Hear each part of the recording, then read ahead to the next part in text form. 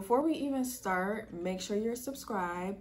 But secondly, I know you guys are gonna wanna know what hair I am using. Please do not forget to click the drop down. The link will be in there for the hair that I am using today. All right, y'all, so you guys probably have noticed by now, like the hair changed like a little bit ago. I really enjoy wearing my hair in this textured bob, but to get this look, I do wear clip-ins for added volume. So I'm gonna show you guys today how I put those in. So if you're interested, then just keep watching. I got this hair off of Amazon. It was like, I don't know, maybe $30, $40 max. And I got a bunch of clips. I'm just gonna show you how many I used today from that pack. So overall in the pack, I believe I got like 10 clips or so, and I only used 1, 2, 3, 4, 5, so like half. So I'm gonna show you. So this is what they look like in. So I'm gonna take them all out.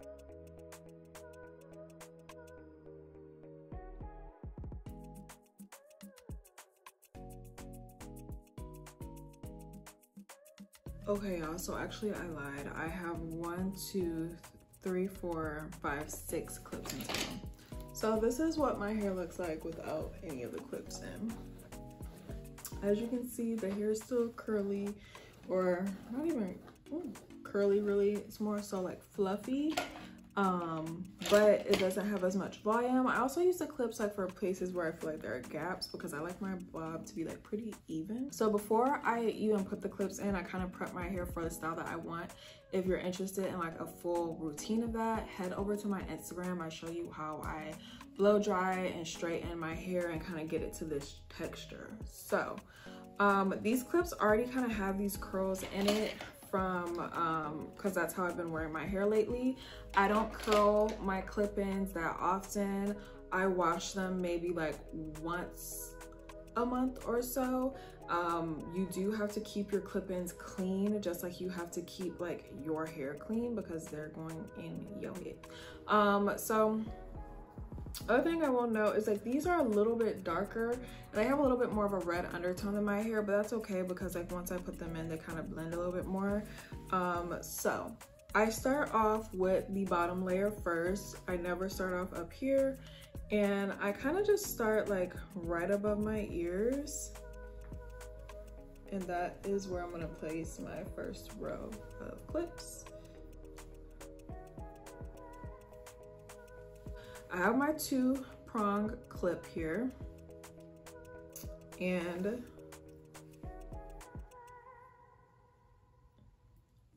snap her in. Boom. As you can see, she kind of levels out with my hair. Okay, we already kind of have some volume going. Now for the other side, I have one that is 3 clips, and it kind of bridges the gap. So it's like 2 right here, and it ends like right here. And then I will place this one like kind of next to it and clip it all the way around.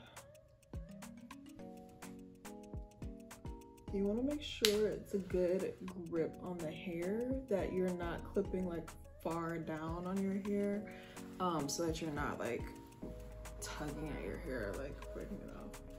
So that's our first layer. Kind of feel where that one ends, and then I go up a little bit. We have another clip. This clip is noticeably longer than the one before. So like I said, the higher up we go, the longer the hair gets. So this one here, and this is a 3-prong one. Not my whole lash lifting off. So we just gonna have to finish this with 1 lash. I'm not about to stop. Okay, so you know what? I have to stop and put this lash back on. I'm sorry. Intermission. Okay, so now we're about here. So like, as you can see, like this hair is a little bit shorter, or my hair is a little bit shorter. I actually, you know, I feel like I could rock it like that if I wanted to, without adding additional clips in. But I am gonna add in these two like single clip pieces. These are my favorite to use like at the front or at the top up here. So here lately I have been wearing my hair like tucked behind my ear, and I like that. So I'm just gonna place them a little farther back to add a little bit of length, but still kind of towards the top. So